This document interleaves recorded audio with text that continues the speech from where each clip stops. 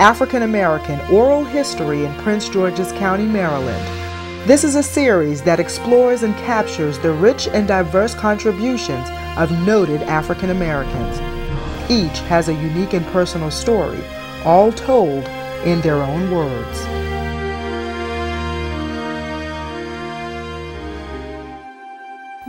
My name is Cleopatra Curtis, better known as Cleo. This is my oral history.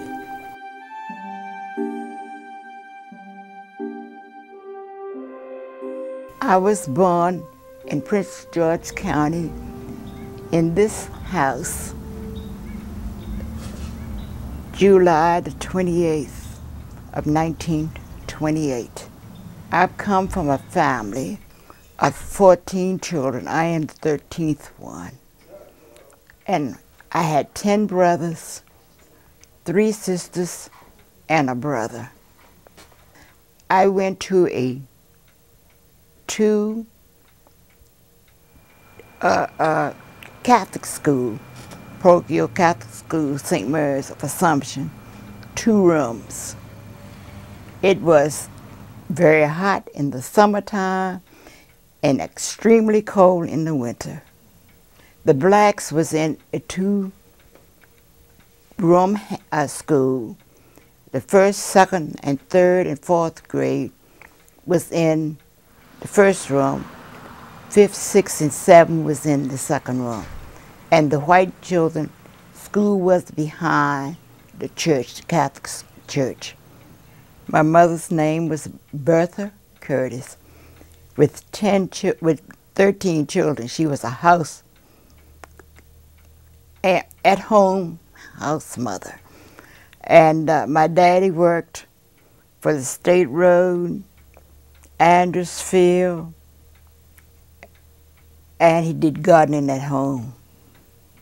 My mother worked on the farm with the boys, raising the crops and animals and whatnot.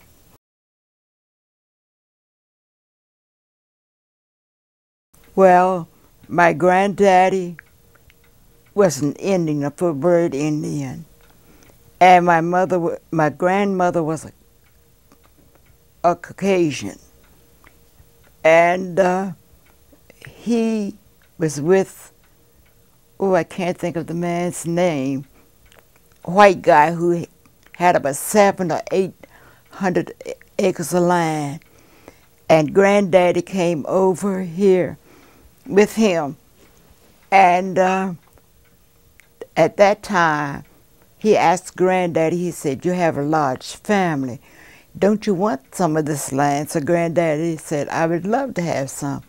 And he told him, he said, "What do you want?" And I think he gave him something like about 300 acres of land. I'd give it to him. But back there it was somewhere around 200 and some dollars he paid him for it. And so then Granddaddy stayed with him, and he died. And then I don't know how his land got portioned off. But anyway,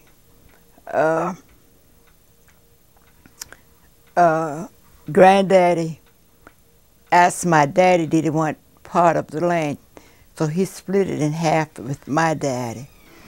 And he built his house out of, have you seen concrete blocks with a face on it? You know, well, that's what he built.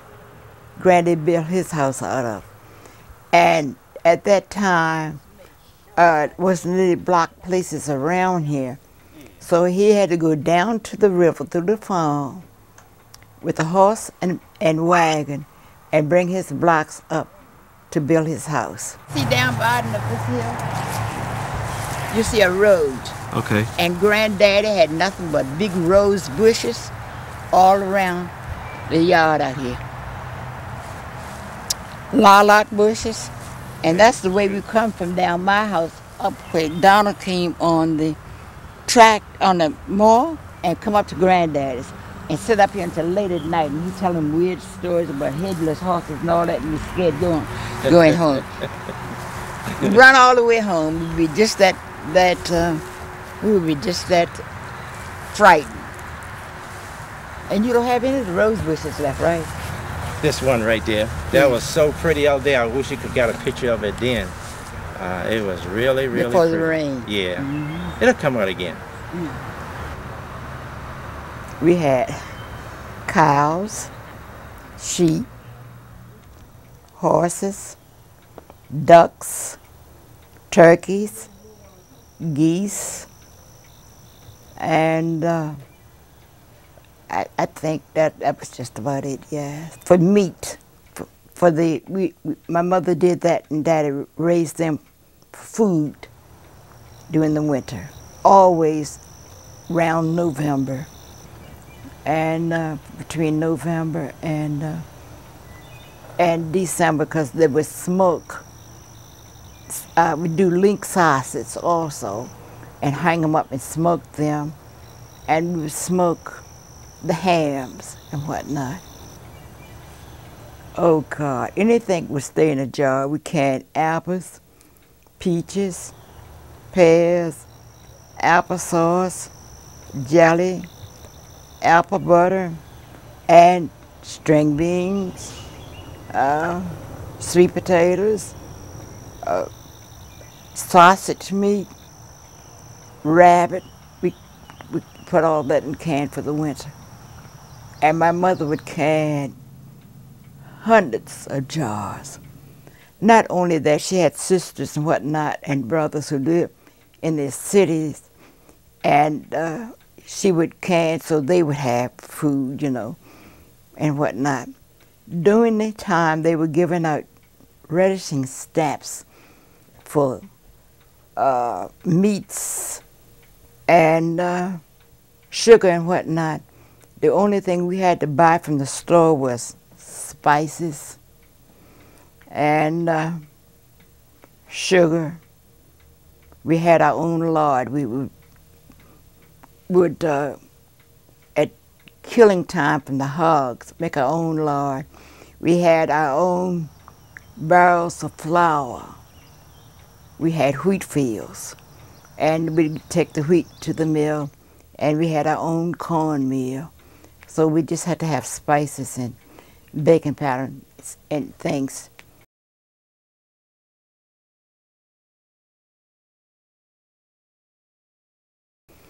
My mother had a thing.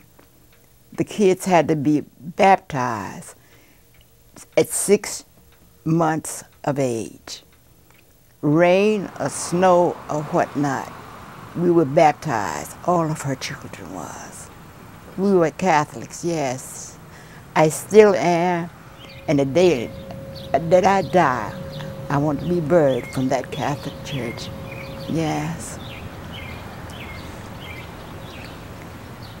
Oh, I was sort of a home person. I stuck close to Mom and help her to can and cook the meals for those who was in the fields and whatnot. I didn't start dating until I was in my 20s or 21. My brothers was very protective of the girls. My oldest sister died when she was about 3 or 4. She hit her head on the well. We had a pump, and she slipped and hit her head on the well, and she died here in this house. And my oldest sister would go out in the fields with the boys and work, and my mom would work with the boys in the field, and I would do the cooking for the, you know, the dinners and the luncheons for them when they come in. I enjoyed it. I did a lot of knitting and sewing, and those were the things that kept me busy.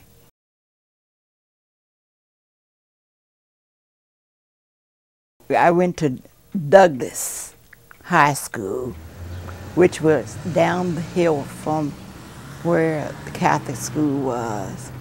And I graduated from there in 1947. That was the last year. They had 11 years for high school, then they add on the 12th year. So those who went in the 12th year had to do 2 years where we was -1. This is the high school part up here. This is the middle school, which was down that way. And on the far end was elementary school. I worked at Congressman Sass's home, did some maid work there. I worked for Captain Nash. I did some same work there. Then I worked in Marble Theater as a clerk, as a cashier for several years. And when I left there, I built the restaurant.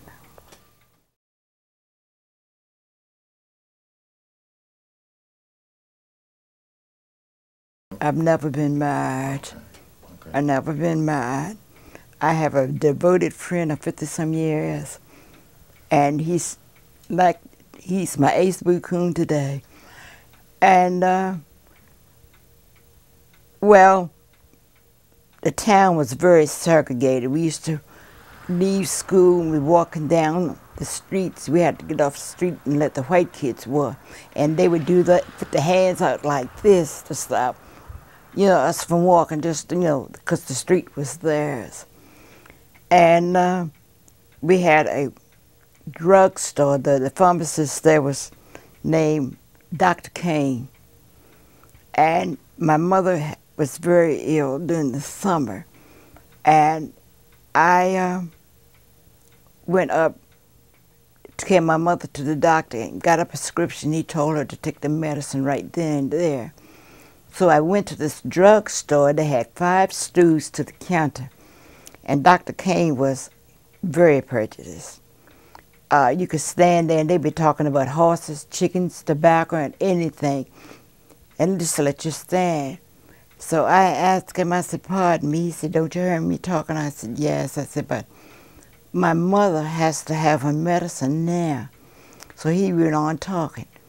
So I carried my mother back to the car, and I put her in the car, and I went to the grocery store and got a bottle of 1 soda for her to take her medicine. And I told her, I said, Mom, if ever, if God is my will, you will never have to go through this again. So that gave me the idea of putting up a place for the black folks, because they had to go around the back of the white people place to get anything they want to eat. Rain, snow, hail, or blow you, that's where they had to go. And so at that time, when I came back, by working in the theater and working, I was making, I don't know, like $21 a week or something per month. I had saved around $600. So I had a guy who asked my mom, could I have this piece of land? She said, no, you can't have it, but give me $1, you can have it. And that was to bond it, you know. So I said, well, you had that. And my daddy was a carpenter. He and his father built this house. And I watched him put up steps and whatnot. I mixed the concrete. I knew the foundation was like that. I knew it wasn't smooth, but the bricklayer smoothed it out to make a nice foundation and whatnot.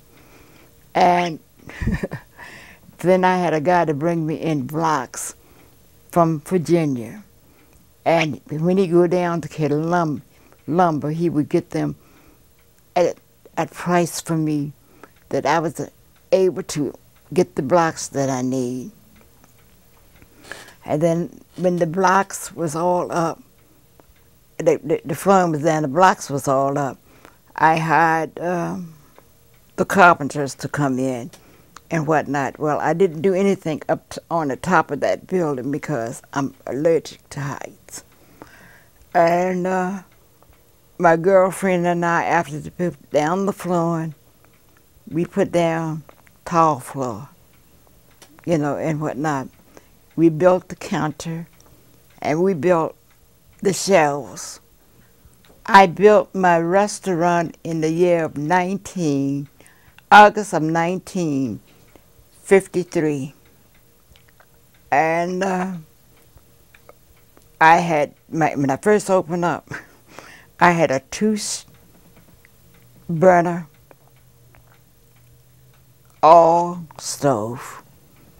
And I was just selling like hamburgers and hot dogs and sodas and potato chips and ice cream and cakes and cookies. And the first winter I was there, hazel came through. I never had any glass in my window. I only had a big Venetian blind. And hazel smashed that Venetian blind up, and things was all over the place. But yet, you know, I could function and what. But God was good to me. God has always been good to me. When they asked me, do I have a husband? I said, no, but I have a man that's at my side always. Because I took $600 and got those blocks and things to get that building enclosed. And then it was just a little square, just a square room just like this. And I opened up, and then I had an outhouse. We had an outhouse then. And then I put in running waters and toilets inside. Yeah. We had down-home food. We had pig's feet, chitlins, collard greens,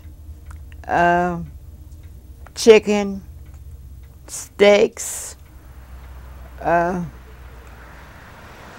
barbecues outside, sweet candy yams, just home, country, cooked, down-home food.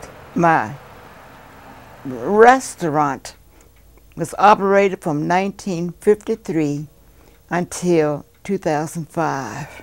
If it wasn't for my parents and grandparents, I could not have purchased that land and built that place. No, I could not have.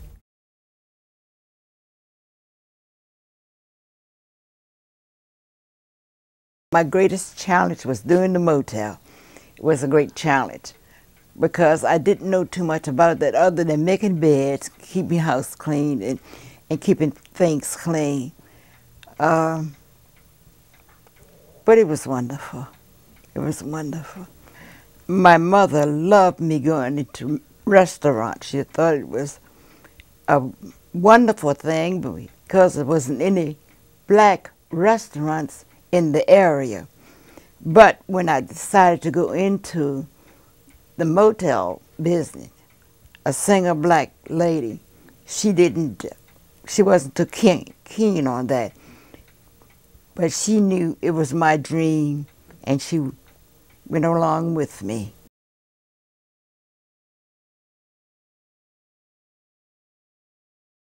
My greatest achievement in life was a single woman without a husband and a little bit of money and the challenge to go into business. And I made up my mind when I went into it, I wasn't going to have anyone coming in to take this away because I didn't pay for it.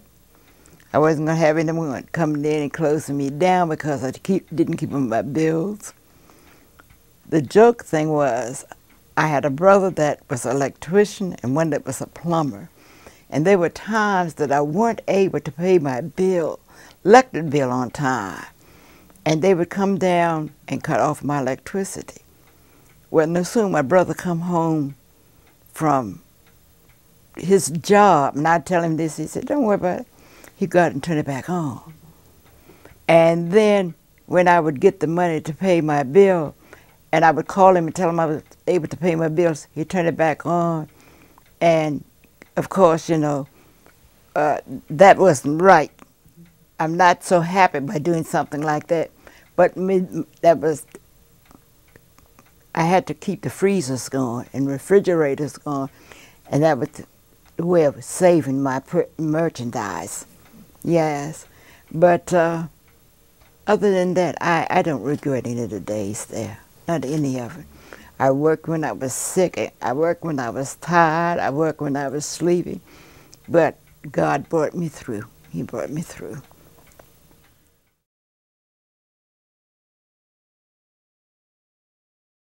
I would like to tell the young people of today, please get an education. Listen to your parents. They're not telling you these things to make it bad for you. They're trying to help you. I listened to my mother and father. I lied to them sometimes. I didn't do the things they want me to do, but I listened to them. And we all was born with a dream. Every last one of us give every last one of us a dream. Follow your dream. Follow it. But you have to have the education to back you up. Today, when I was coming along, I wanted to go to college. I didn't think I had the ability to go to college. My parents wanted to mortgage their farm. I didn't want them to do that. So I had to struggle. And I made up my mind, whenever I earned a dime, I would take that dime and put 9 cents of it away and use the penny for foolish things. You must learn this. You must. If you get paid, don't live from payday to payday. I tell my grandchildren, my great-grandchildren, which are foster children of mine, don't live from day to day, payday to payday. Always put a portion of your money in the bank every payday and let it multiply. So when you come to your dream, you have something to build on. I had to milk cows. I have sawed wood. I have cut blocks for wood. I have built fires. I don't want you all to go through that labor. We had to slap hogs and all of this. Feed chickens. You don't have to go through that today. So build your dreams that you can always say, thank God.